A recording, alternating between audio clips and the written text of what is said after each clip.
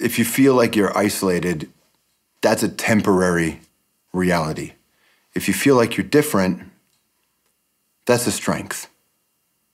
That's something for you to draw upon. But you're not alone, and that's the important thing to remember. Isolated and different doesn't mean alone. And there are so many people who understand what you're going through, likely have gone through what you're going through, and genuinely care about you. Not everybody wants you to fail.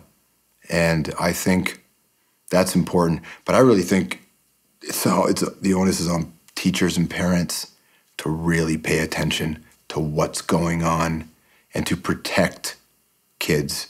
Some of the great artistic minds of our generation, previous generations, were the ones singled out. And it's your job to protect those people, because artists are the ones who articulate how we feel. We need those people. And I think it's really just important to make people feel like you're not alone out there.